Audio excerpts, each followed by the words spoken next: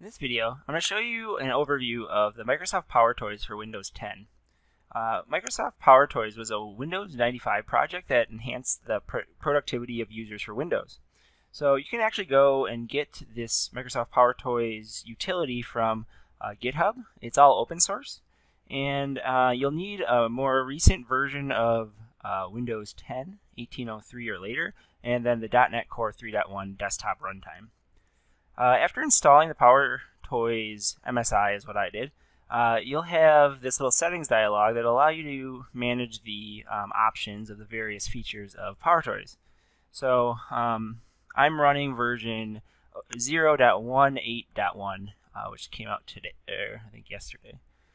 So we're going to go through the features of PowerToys, and I'll just kind of show you a little demonstration on each of them. So first we're going to start with FancyZones. So FancyZones allows you to set up these different zones on your screen to help you lay out windows a little bit easier. So you can edit the zones and how they look. You can see this little transparent opaque, these transparent boxes behind the settings dialog are the different zones that I'm currently setting up. So if I click through these are where your windows will actually lock to. So if I just select columns and click apply, what you can actually do is hold shift and then drag your window, and you can drag them into the fancy zone. There are options for overriding things like the Windows Snap feature, where you hold Windows and then you press the arrow keys, and you can actually move the window through the different zones. So that is an example of fancy zones. There's lots of other options you can use to actually manage your fancy zones. Next, let's look at File Explorer Preview. So there's two different handlers that they've added. They've added an SVG preview handler and a Markdown preview handler. So in the Windows File Explorer, if we go to a folder that has an SVG or a Markdown file, like I have one here, you can see I have this preview pane on the right-hand side. I open that by clicking View, Preview Pane. So once you open that, what you'll actually be able to do is click on things like Markdown files, and it will render that Markdown file on the right-hand side preview pane. It'll do the same thing for SVGs. So you can turn that on and off in the settings dialog. Next, let's look at Image Resizer. So Image Resizer allows you to easily resize images by right-clicking on them in the Windows Explorer. So let's go back to Explorer. I'm going to go over to my pictures. And you'll see I have a couple of pictures here, and you can actually right-click on these pictures, and there is now a Resize Pictures option. So if I click that, it's going to pop up this Image Resizer dialog, and from there it's going to use the settings that you set up in that PowerToys settings window to allow you to resize the pictures. So for example, if I want to make this small, I could click Resize. It's going to make a copy of that picture that is the dimensions that I selected from the Image Resizer window. Alright, now let's look at Keyboard Manager. So Keyboard Manager I haven't really found a good use for yet, but it is interesting. It more or less allows you to remap keyboard shortcuts globally on your machine.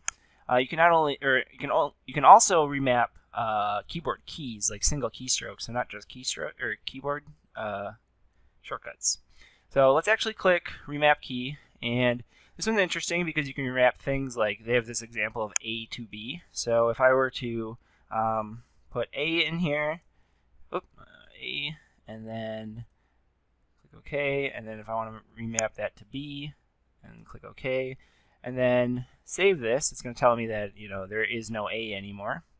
And now if I did something like open up the Run dialog and I type the A key, you'll see that it's now typing B.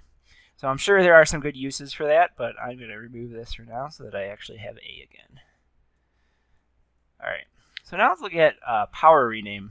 PowerRename allows you to rename multiple files or folders inside the Windows Explorer really easily. So you can do things like regex and that kind of stuff. So let's actually go ahead and select a bunch of different files, right-click, and say PowerRename. So it opens up this PowerRename tool window, and from here we can actually search and replace different aspects of these files directly in this dialog. So for example, if I want to change this to PNG versus JPEG, it'll show you which files it's going to rename and what it's going to rename them to. So So as you can see, there's a bunch of different options for using regular expressions, using case sensitivity, and that kind of thing. So a handy little tool. Some of that stuff could be done with PowerShell, but it's nice to just kind of have that little dialog to pop up and rename things. This is the one I've found that I've been using the most, which is PowerToys Run. So this kind of replaces the run dialog. So rather than the dialog you see here, what you're going to actually see is if I hit Alt Space, which is the default key binding, it's going to pop up this little text box over the top of your screen.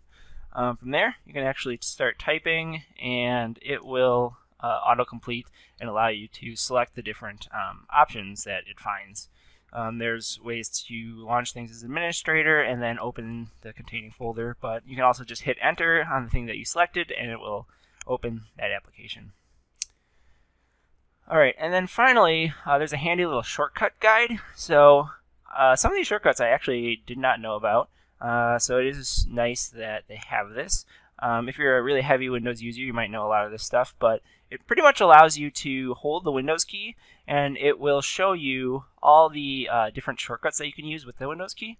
So opening File Explorer, Windows Snap, and then launching different icons from your taskbar, that kind of thing. So currently PowerToys is still considered in preview. I'm sure they're going to be adding a bunch of cool new features to this. So I definitely say head over to GitHub and download it today.